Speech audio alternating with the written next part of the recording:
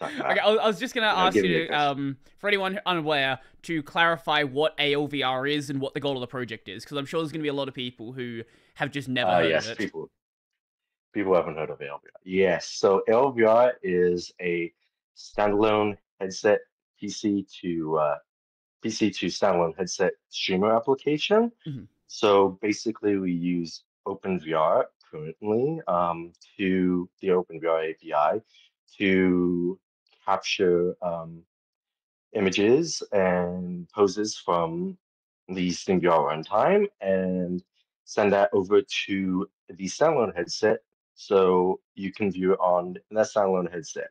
Mhm. Um, there's some issues with that. I'll get into that later. Mhm. But that's the basic idea of the application of ALVR. Mhm. The most obvious question with doing that is, like, wouldn't latency be an issue? Latency can be an issue. It Mhm. depends on how bad of a setup you have in Mhm. terms of Wi-Fi and your PC hardware. Mhm. For example, currently, because of the way we have to interface with SteamVR, if you exceed a certain you exceed if your frame time exceeds more than half of your the limit to reach half of the FPS of the streaming application or headset's refresh rate, SteamVR starts missing Oh, frames yeah, that doesn't sound good. because of a missing feature that was originally like getting discussed in I think it was 2016 or 15 and just died. The discussion died. Mhm. Um, and that discussion was on how to give the compositor um, preference over the application, which can also be helpful for your desktop compositor. Like Mhm. if your application is your regular desktop application is like really heavy and like it's Right, I would imagine that lagging would out the make a lot of compositor. sense for just a regular video game. Hmm. And that missing piece is called compute tunneling, at least on AMD. I'm not sure what the NVIDIA term Was is. that, did you say compute And tone? What was? compute tunneling. Oh, tunneling, So, tunneling. Okay. yeah, tunneling. So basically, you have to be running in the compute queue. So you Mhm. can't be running on the graphics queue for this. Mhm. And you have to have proper a have high privileged queue.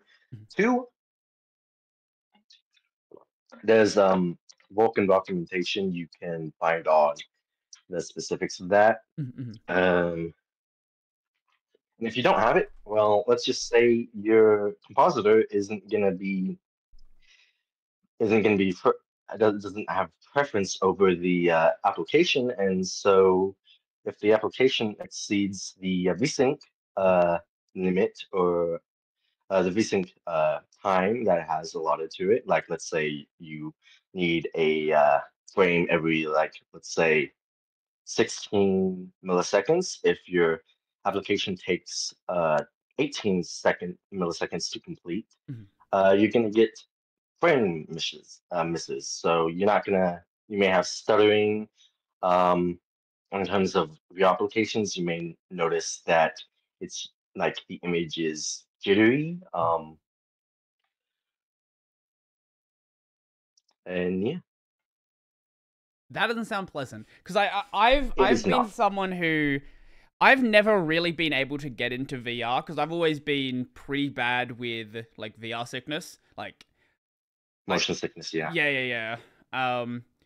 And that could have just been the early headsets and the early ways that applications were being designed. I know that has been a lot of research into this problem and um, methods to deal with it. Because, as I was saying before we started recording, my last experience with VR was the Vive 2, and before that, it was the Oculus dev kits, like the early, like pre-release dev kits, which were obviously nowhere near as what we as good as what we have today. So anything where there's any sort of mismatch, frame skipping, anything like that, I imagine that would just make it so much worse. Yeah, you for because of the way we experience VR, Mm, skipping frames or having the view lag behind you is very sickening. So we mm, have technologies like tracking prediction. So basically, it uses velocity mm, to predict where your head is going to be in the future, mm. and it helps reduce motion sickness. Yeah. And we have reprojection. I'm sure you've seen it was in the headline maybe like a few months ago, but there's this demo, a Unity demo of Mhm. implementing reprojection in flat screen games and how that would how you can um, uncap input from the game's um, refresh rate and how that improves responsiveness and I actually reactivity, missed which that is one, but very that does sound important really cool. in VR. Mhm, Because if you lag your frame behind, because we use our eyes mhm, as a frame of reference for where you are in the world, if your view lags behind and your ears and your eyes aren't in sync, mhm, making obviously cause motion sickness, mhm, as mhm. you probably have experienced Yeah, before. yeah. I've never let it get really bad where actually like throw up or anything. Usually when I start feeling a little bit off, I'm just done for the day, which made my in university I had a VR game development class, which made that class very fun. Um 10 minutes of work and then put the headset down, 10 minutes of work, put the headset down. It was not pleasant. I had to do a lot of testing just on a flat screen to get anywhere with that class. Yeah, that sounds incredibly painful.